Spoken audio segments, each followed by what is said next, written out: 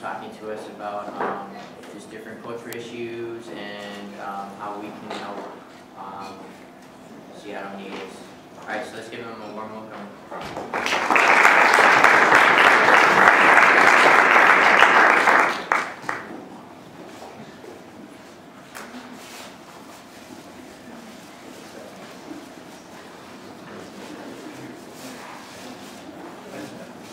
Thanks, Andrew, and thank you for being required to be here. Appreciate it. You know, they called me up, and I give lectures from time to time, but very rarely do I get asked by the dental department to give a lecture about Native Americans. And it was very fortuitous because it coincided with this book I was reading on health and degeneration. So I'm going to start by sharing a little bit about that book and then talk about Indian health services. And at the end, I hope to leave some time for questions if you want to open it up to anything you want to know particularly about. I'm not a dentist. I'm a social worker. I've been working at the Seattle Indian Health Board. We're a clinic here in Seattle. We're the largest clinic in the lower 48 states. It serves primarily Native Americans. So I'm going to be presenting stuff from a social worker's perspective. So this here is our 4 Eskimo people who live very traditionally with very little access to foods that are outside the historical foods that their ancestors ate. And you'll see their teeth are relatively straight and very little decay. Actually, the dentist who went into the remote villages of the Eskimo found that the villagers had less than a 0.1% decay in their teeth. Compared to people that live further up the river where the decay percentage went up, and then in Juneau and Anchorage where the decay amongst the Eskimos was closer to 30% of their teeth were decayed. And yet these people didn't brush. And if you find old skulls amongst indigenous people, you'll find very straight teeth and very little decay. This isn't just for Eskimo people. This is for people from Africa.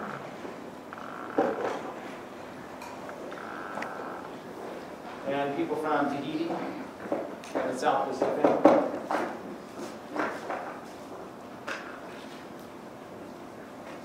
And now you get into the cities and you see something different. The decay is much higher. And dental is a major problem amongst Native Americans here in the United States. There's a joke that what do you get when you get 11 Indians in a room? Full set of teeth. So this is an example of some of the pictures that this dentist took. And what's even more bizarre to me is that in the first generation of kids that are living in the city, you start to see their teeth turn too. And their teeth become more pressed together. I'm not sure of the technical term, the bridge, it becomes narrower. Or is it the crown? You probably know more than I do about that. So you see I have braces. I guess I'm a victim of this.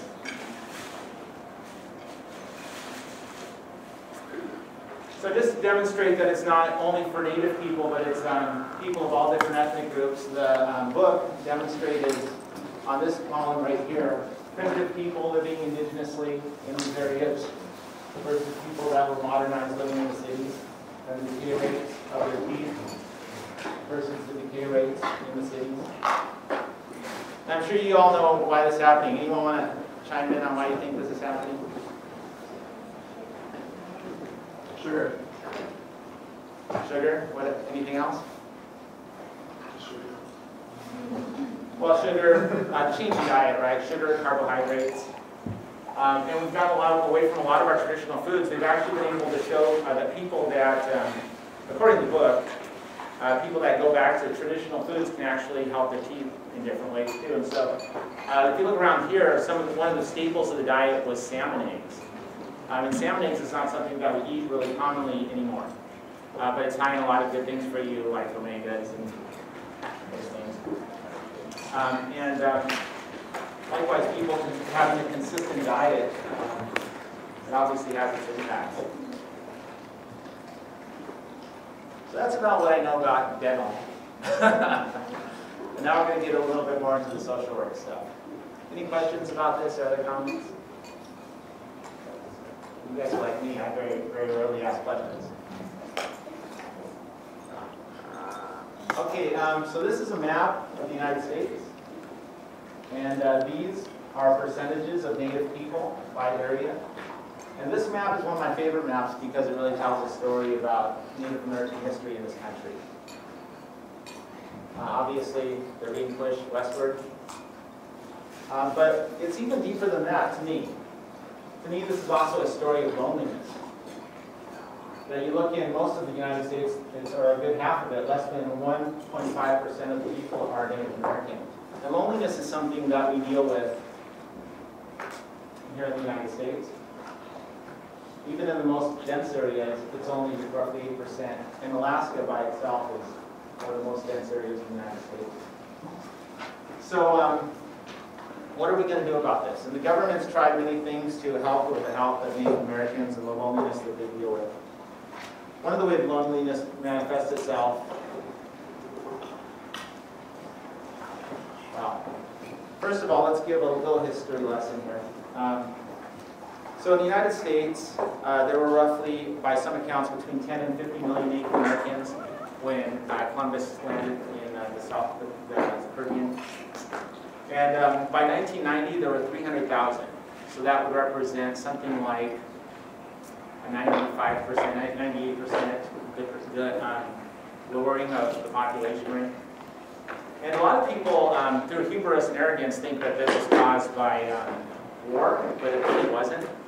It was basically caused by the Great Death of smallpox and influenza and plague that came through and killed a lot of people. And so in order to put people in the perspective where Native Americans were at when the treaties were signed, I think this is the most important lesson I can give, is that I want you to think about the 100 people that you love the most in the whole world. Mothers, brothers, sisters, best friends. Now think about how much closer you would be with them if you ate every meal of your life from the moment you died, from the moment you were born to the moment you died with them. Imagine if you lived in the same house as them. Now imagine in just a decade that 95% of them died. And you would start to understand the trauma that Native American people had right before the treaties were signed in 1855. So there were treaties all over the country, but there were a couple things that Indian people really cared about. One was that they get to visit the grave sites of their ancestors who had died. That's in almost every treaty. It's a treaty right that few people talk about. The second one was to be able to live traditionally, eating those foods and hunting the game. A third thing was education. They felt like that in the future they needed to learn the white man ways. And the fourth thing was the right to a doctor. So historically amongst Indian people, and you can make a few generalizations, but this is really one of them, that medicine people were looked at as not only people that would help you live healthy, but also they contained rules in the community that you would follow. And when the Great Death came through and all these people were dying, it was natural for indigenous people to turn their backs on medicine men. And in doing so, they also turned their backs on the way of life. Almost every Indian tribe that I know of has a word for the way of life. And in our language, up at Lummi, it's Arshalongan. Here in Seattle, from Seattle's language, it's a Chisada. Okay, but when the way of life was changed, that caused a lot of problems. In fact, we were brought to boarding schools and taught not to learn our language and talk our language anymore. And so what happened was that shame came out of this.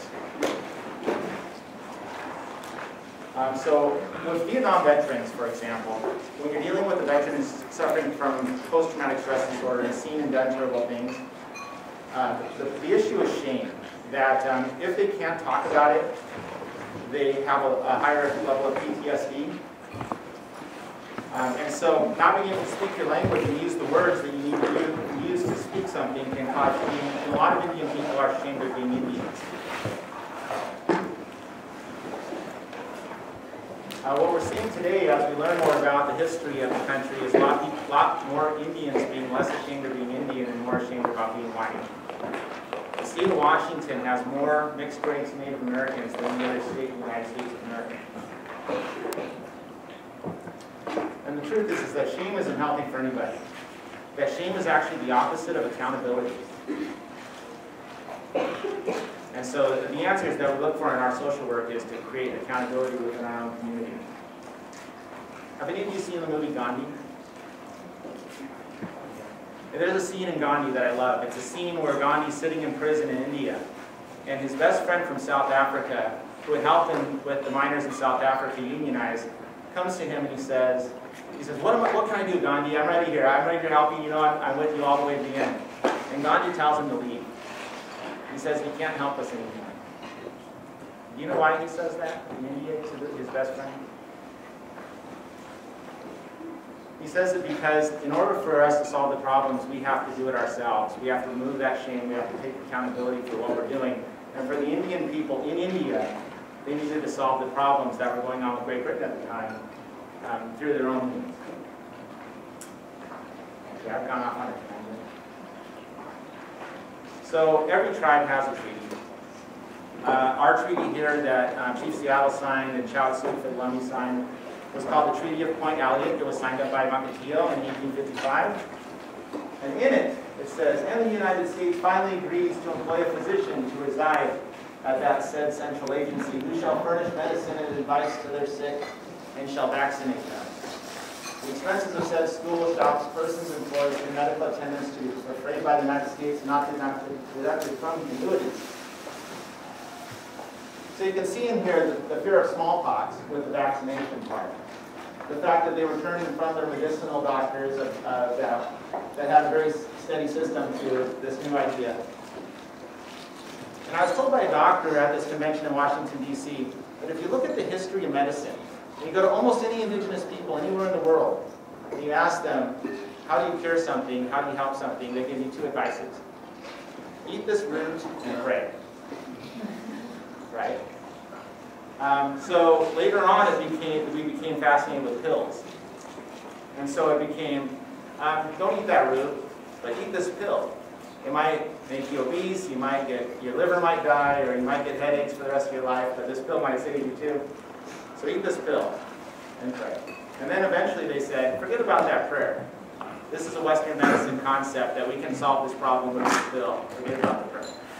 Now today, what are we starting to see? We're starting to see more people say, eat that root. And they're almost going a full circle, and I'm hoping that one day we say, eat this root and pray. And that's the mentality when you're dealing with Native Americans that you're going to see a lot. You're going to see people, we have people who don't want nobody when they come and get cavities. We have a lot of people who will take their pills from the doctor and just throw them in the garbage because they don't want to use them. So the idea of a naturopath of medicinal roots is going to be really helpful for your clients in the future. But this created a problem right here. When the Dalai Lama came here for the Seeds of Compassion, and he had a chance to talk to our executive director at the Seattle Indian Health Board, he said, of all the people he's seen in the entire world, he thinks Native Americans have it the worst. To me, that was really shocking that he would say that. So we asked why, and he said because they keep getting promised things and never deliver. It creates this life where you cannot create accountability for yourself. And so, because of this, that's in almost every treaty, the government tries to provide health care for Native Americans. Now these are the reservations of the United States. And each one of them has a government-to-government relationship with Washington, D.C., and a treaty that they stand by. And they yell at Washington, why don't you fund your Indian health services so we get proper dental? And so they do fund it, but they fund it at a rate that's somewhere around $400 a year for Native Americans. And so what you get when you go to the reservations, you get these really long lines of people who are waiting to get dental. For my reservation up at Lummi, we have 2 dentists to help 4,000 people. And if you want to get an appointment for preventive hygiene, you have to call in the first 5 days of the month. And if they're filled, you have to call next month. And so we have a huge amount of people who don't visit the doctor or the dentist very often. Another problem that occurs here is of these reservations, 2/3 of Indians don't live on these reservations. 2/3 of them are living here and here in the beige areas. And yet the money only goes to the reservation because the government says we only have a government-to-government relationship with the tribes, Indians live on the reservation, so we're only going to fund the clinic on the tribe. So every one of these clinics here gets all the money that Indian Health Services funnels through. And this guy living here in Texas, he has to drive here if he wants to get free health service. And sometimes they do.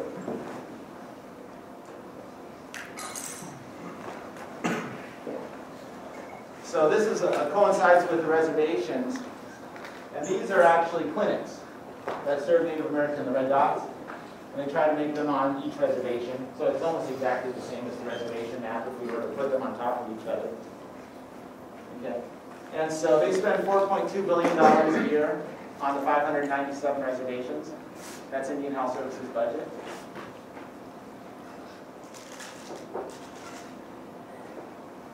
Okay. And so us in the city of Seattle, we have 84,000 Indians in Washington State. And we have 31,000 of those living here in King County. But there's no reservation in King County. So we created a clinic for Native Americans not funded by the Indian Health Services or funded at a very small amount. So that $0.43 billion is for the other 2 million Indians in the United States. So how do we do that? We create a community clinic. Seattle Indian Health Board is the second oldest community clinic in the city of Seattle, founded in 1970. Our oldest doctor has been there 42 years. And we're an FQHC. So in order for us to help Native American people, our clinic had to open our doors to everybody of all ethnic groups. And so we did that, and by doing that, and serving primarily the poor, we have a sliding scale, and we provide free services to anyone who comes in the door who's living in poverty. Roughly 2/3 of our clients are living in poverty.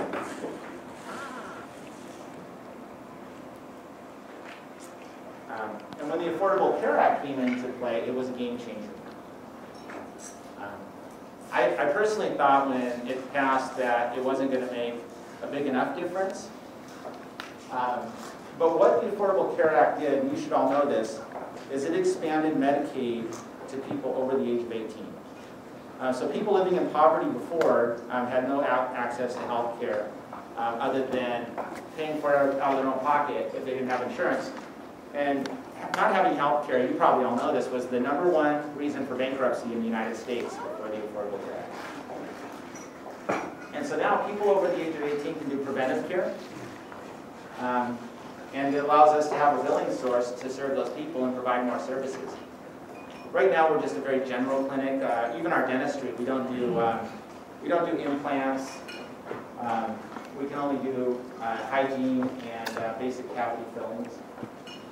And something more complex we have to refer out. But this now gives us an avenue of cash to expand our services.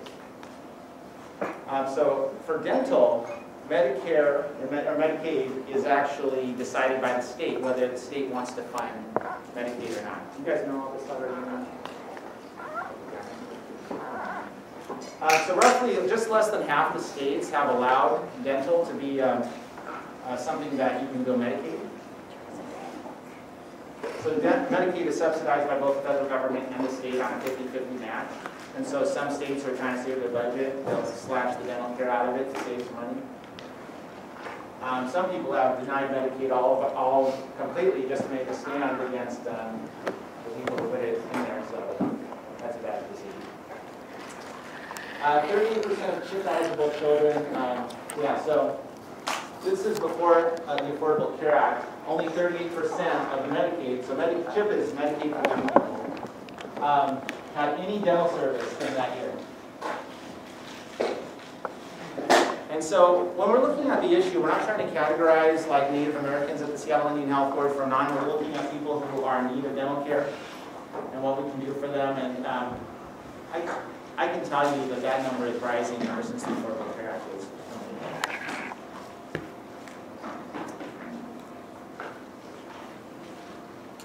Another issue that we have, and are any of you IHS scholars here? Scholarship recipients? Okay, so Indian Health Services had this great idea, and they said, and when I say great idea, I'm being sarcastic. They said, we're going to make sure that, okay, so the Native Americans were complaining they couldn't get doctors and dentists out on the clinics. Nobody wanted to live in the middle of Gallup, New Mexico on a reservation. And so they said, well, we'll pay for their schooling. We'll give them free schooling if they agree to do 2 years of service commitment within an Indian health program when they graduate. So what that created was a whole bunch of people who wanted to get their school paid, were willing to go to Gallup, New Mexico for 2 years, and then after those 2 years, they went off to someplace else. And what that created amongst our population was really inconsistent dentists. Like, growing up, I don't think I ever had the same dentist twice at my clinic. And I think that this is one of the major things that we struggle with, is that a lot of Native people who feel that it's a treaty right for the government in exchange for the land that was receded, that they would get free health care, and yet what they accept is something that is people that are fresh out of school, that are not going to be around, that they're willing to go to if they can even get an appointment. So when they come to our clinic, and because we have a sliding scale, you may have to pay $25 for your percentage. If you're making $15,000 a year, you would be a level B. So we'll send them a bill, and it'll be, under $100, and they can't pay it. They go, what? I'm an Indian, I don't have to pay it. I've never paid for a bill of dental or medical in my life. And so our policy was, at that time, to send them to collection. And so they wouldn't come back because now they've been sent to collection. So not only did their health suffer, but they also had a credit card or a credit score that suffered. And so recently, in the last couple of years, we decided to not do that anymore. We billed something like $1 million to people the prior year, and of that $1 million, we collected $13,000. That's how strong the attitude was about willingness to pay their bills. And so we just threw that away. We said, well, at least we won't run their credit anymore. Maybe get them to come in. All right, so that's all the slides I have. Any questions? Yes? So you said you're taking people who aren't just Native Americans, so did they still get billed?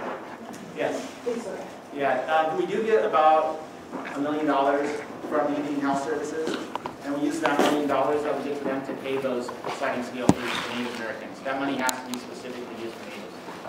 People have to be registered to like a certain tribe. And then do you guys have dentures where you are? No. Dentures are major. You don't provide dentures? Is that what you said? No, we don't. I'm just wondering, these individuals get access to the government, Medicaid insurance as well as the health services insurance, or not insurance, but the stipend of $100 a year to get whatever care they can be on. So the both genders, depending on where they're living, whether they're on the reservation or where they're right. So the Indian Health Service money goes directly to the clinic, and the clinic can spend it whichever way they want.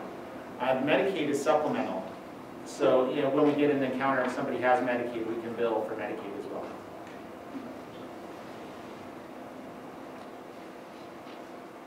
General questions about Native Americans? What are the most, I'm sorry, I can't remember, what are the most common procedures that are done in the dental clinic? Well, certainly cleanings and then fillings. We had a slide back here on the prevalence of caries in modernized communities, and it was something on average, probably about 35–40% of the teeth that have signs of decay. Do you do crowns? We do crowns. So are there programs like in the schools to make them want to come to dentists more regularly? No, and that is a major need. So we talked a little bit about how brushing is not something that was traditionally done. And actually just to that basic level of like brushing your teeth, it's something that parents aren't passing down from generation to generation. And so we could definitely use a lot of outreach to try to enforce better cleaning habits. Then you're trying to try to use more natural therapies for people, because you were saying they just go like Currently, no, we don't.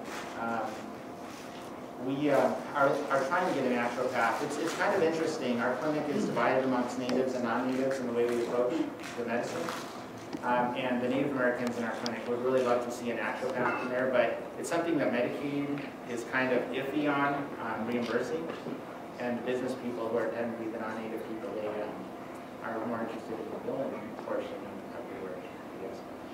What we do offer, though, is we have a traditional health liaison. So one of the difficult things about Native Americans and the cultural practices and healing practices is it differs from tribe to tribe. My tribe is a smokehouse tribe, but other tribes will have sweats, or they have different ceremonies that they go through that we're not familiar with. So our tribal liaison, who is there, every patient can come in and ask to meet with her, and she can help connect you with somebody who would do something that was appropriate traditionally for your medicinal needs. The answer passed. Hopefully. So that sounds like that would be for all types of systemic health issues? Is there specific for acute or traditional?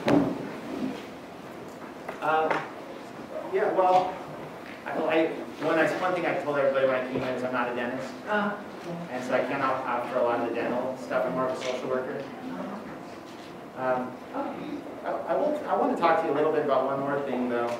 And I thought I had the slides in here, so I apologize for not having them. But when you look at Native Americans and you look at attendance in school, first of all, one of the things that's in medicine, not necessarily dentistry, is that's kind of taking a huge wave through funding right now is adverse childhood experiences. Have you guys talked about that much in your dental program? So there are 10 adverse childhood experiences. There's physical abuse, there's emotional abuse, there's sexual abuse. Each one of you have a score, so I want you to count your own score. Don't tell me, but just count it for yourself. There are 2 types of neglect. There's physical neglect and there's emotional neglect. And then there are 5 others: criminal behavior in the family, single parent, mental illness in the family, chemical dependency in the family, and domestic violence in the family. So everybody has a score from 0 to 10. 61% of Americans record either a 0 or a 1. But for Native Americans, the average is 3.4 in this country. If you have a higher score, you are more likely to end up incarcerated. You are statistically more likely not to graduate from high school. You're statistically more likely to have diabetes, to have mental health issues of your own. It runs the gambit of health disparities. Almost everything that we're seeing that are outcomes in health are connected to these adverse childhood experiences that kids are having. Suicide, for example. People often come to our clinic and they'll say, we want to do something about the suicide amongst Native Americans. If you have a 4 as your ACE score, your chances of attempting suicide in your life is 20%. If you have a 0, your chances of attempting suicide in your life are 0%. Your chances of having a chemical dependency issue, if you have a 0 as your score in your life, rounded, is a 0. 0 to 0. So when we're talking about stuff like handling suicide in this country, we need to talk about how we're handling these adverse childhood experiences. A kid who's been a victim of child molestation has domestic violence, sexual abuse, physical abuse, emotional neglect, emotional abuse. You have a 5. So your chances of attempting suicide are pretty high if you've been a victim of it. Now, I don't want to be all doom and gloom. Of course, researchers are continuing to look at this, and they're looking at some people who are out there who have very high ACE scores and yet are high achievers, and probably some of you in this room. And they're finding commonalities, and they're trying to figure out what is the resiliency that causes people to overcome these adverse childhood experiences. And they've identified 3 that I know of today. One is relationships. Right? If you have strong relationships, people that you can talk to. 2 is if you have hope. And 3 is if you have positivity. So our programs in the social work department at Seattle Indian Health Board are about creating these resiliency. Unfortunately, I can't do anything about any of your ACE scores. Those scores are what they are. But maybe I can have a program that can help with the resiliency to overcome those ACE scores. The way we see this manifest itself today in school is in attendance. Attendance is also correlated with ACE scores. And for Native American kids, we see attendance rates of 94% in elementary school versus 98% is the average among kids. Then it goes down to 84% and the average goes down amongst other kids, but I think it's close, it's still in the 90s in middle school. And then the average goes to 74% in high school for Native American kids. And this is in Seattle Public Schools. These numbers are from Seattle Public Schools district themselves. So you're talking the Native kid is missing more than 1 in every 4 days. And people come to me and they say, let's do a tutoring program. And I'm like, really, 1 hour a day? You think that, I mean, 1 hour a week, you think that's going to fix a problem that they're missing 10 hours of school? It doesn't, right? And a lot of these decisions are very short-sighted, and case management is a very expensive thing to do. And so we're looking at what can we do for public policy to change not just the lives of Native American kids, but other kids. And what we think is happening is the 7th grade. It starts there. That a Native American kid will come into kindergarten and he'll have something like half of the vocabulary of the non-Native kid. Then, when they get to 5th grade, their test scores are almost the exact same as non-Native kids here in Seattle Public Schools. The elementary school system in Seattle Public Schools is doing a wonderful job for our kids. Then, in middle school, something changes. In 7th grade, the grades just start to fall off a cliff, and not just in, not in math, I mean, not in art, not in PE, where our kids average about a 3.9, 4.0 for the cohort that we followed, or music. It's in the classes that are sequential, like math and science. And so they get pushed through elementary school doing really well in these other classes, but doing poorly in math, and then they get pushed into high school without a firm grasp of algebra. And I tell people, if you want to try to do geometry and not have a firm grasp of algebra, you're in trouble. If you want to try to do trigonometry without geometry, you're in trouble. If you want to do calculus without trigonometry, you're in trouble. So math is very sequential. And I tell people, if you ever want to feel stupid, go to a math class where you don't know, you're the only kid in the room that doesn't know what's going on. And you will understand what stupid feels like. So what's going on, I think, is 2 things. One is that we are not teaching kids where they are, but where they should be. And that's a problem that some schools have come up with innovative ideas of actually teaching kids where they are rather than where they should be by age. Age is a very dumb way of teaching kids. The second thing is, in 7th grade, people start to pick on each other. They start to notice, hey, your skin's this color, your pants have holes in them, or you you smell funny. And they can be really rude. In the cohort we looked at, we asked them, the 8th graders, how many 6th graders they knew, and out of a class of 35, 1 8th grader knew 1 6th grader. There's very little mixing in middle school too. And so what was really interesting after we came out of Chicago, this group called Castle, they looked kind of in the past, and they looked at what James Dewey's ideas were originally on education, and they found an answer for the future. James Dewey, when he was looking at education, he wanted 3 things. He wanted us to be able to teach academics, he wanted us to teach kids how to learn, and he wanted us to teach kids how to be good citizens. And somewhere in the world, we lost this ability to teach kids to be good citizens, this desire. And when you look at a politician and you say, what do we want out of our schools? They say, we want the strongest math and English and the strongest gross national product in the world. But when you ask a parent, what do you want for your kid out of your school? They say, we want my kid to be a good person. And so there's this disconnect. And what they found in Chicago was that when you add social emotional learning in school, it actually has 11% increase on people's academic performance. And that makes sense because they're more likely to come to school. And so 5 states in the United States currently require social and emotional learning in schools. Washington is not one of them. But this year the governor put into the budget to create a team around social and emotional learning for us to inventory what types of social and emotional learning schools are providing and to create new ways of creating social and emotional learning in schools. So I'm very positive about that future of that policy, and that's the kind of thing that we really want to focus on in the work we do.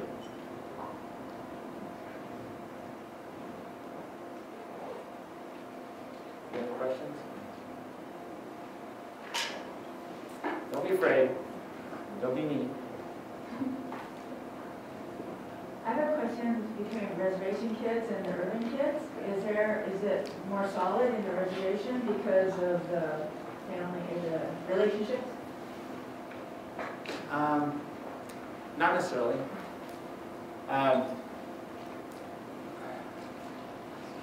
the reservations were originally like prisoner of war camps. And a lot of people, and there's not a lot of structure on the reservation. And one of the things that is a major issue with reservations is that they don't have police forces. And so in Whatcom County, where I'm from, and on the Lummi Reservation, there were 26 drug houses on our reservation of 4,000. And it was because the sheriff, the county sheriff, didn't have any jurisdiction to go on the reservation, so they were safer from being busted on the reservation.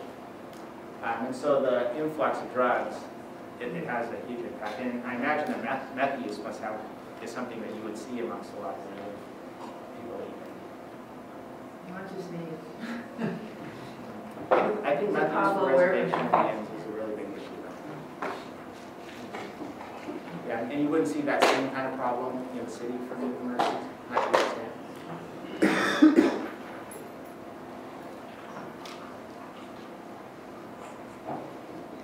Nothing else?